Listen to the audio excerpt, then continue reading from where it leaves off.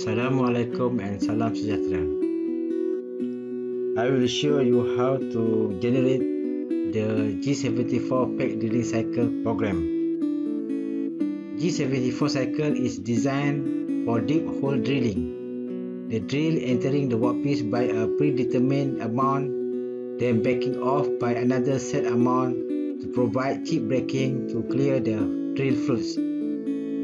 The advantage of G74 Peck drilling cycle: longer drill life, proper chip braking, proper chip removal, prevent component from heating, and smooth drilling.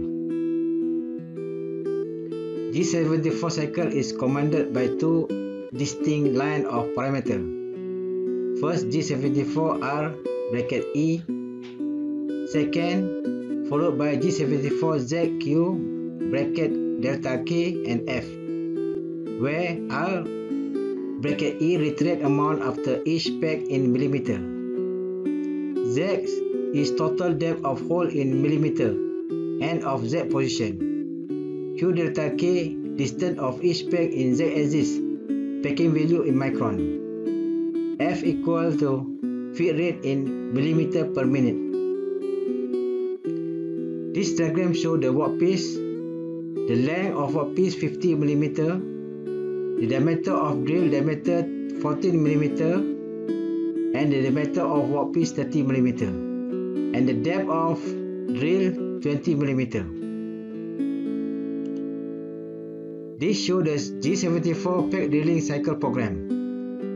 First, center drilling operation. Drill diameter equal to 6 mm. T1 M6, tool chain position number 1, diameter 6 mm. M03 S 1500, spindle clockwise with 1500 RPM. G0 X0 Z5, tool moving to tool entry point of X0 Z5 at rapid traverse. G74 R1, calling G74 cycle and 1 mm retract amount after each peck. G74 X0 Z-5, Q500, F100, Z-5 total hole depth, Q500 pecking value in 500 micron, and F100 feed rate in 100 mm per minute. G28 to machine home position. Further pre-drilling operation, drill diameter 8 mm. T2 M6, tool chain position number 2, diameter 8 mm. M0S 1200, spindle clockwise with 1200 RPM. G00X0 Z5, tool moving to tool entry point of X0 Z5 at rapid traverse. G74 R1, calling G74 cycle and 1 mm retract amount after each peck. G74 X0 Z-24, Q500, F80. Z-24 is total hole depth, Q500 is pecking value in 500 micron, and F80 is feed rate in 80 mm per minute. G28 to machine home position. The last process drilling operation, drill diameter 14 mm. T3 M6, tool chain position number 3, diameter 14. M03 S 1000, spindle clockwise with 1000 RPM. G00X0 Z5, tool moving to tool entry point of X0 Z5 at rapid traverse. G74 R1, calling G74 cycle and 1 mm retract amount after each peck. G74 X0 Z-24, Q500, F60. Z-24 is total hole depth, Q500 is pecking hole in 500 micron, and F60 is a feed rate in 60 mm per minute. G28 is to machine home position. And program M05 M30. Select all, copy.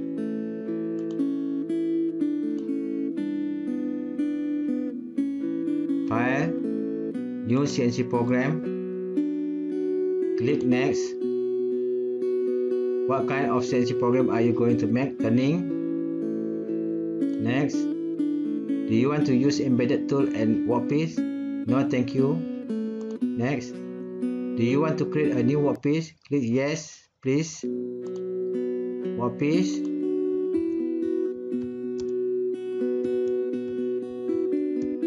drilling, diameter 30, length 72.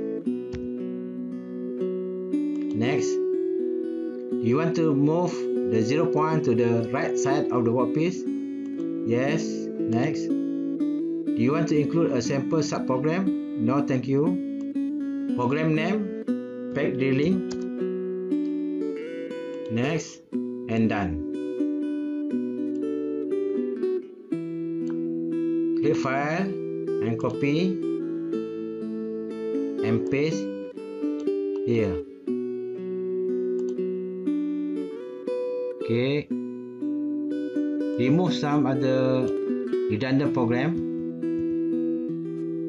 Change the tool number for diameter 6, T5 drill diameter 6. Then change here T2, change to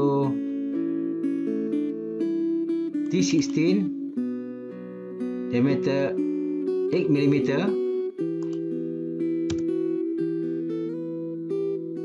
T19 drill diameter 14 mm, and delete this.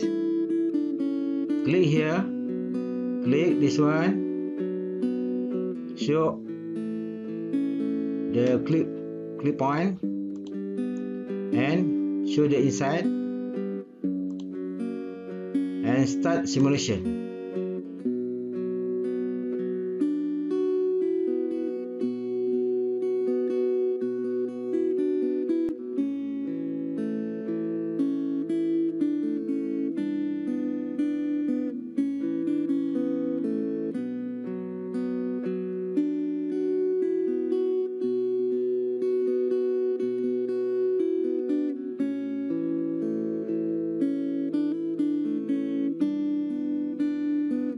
Finish the peck drilling operation.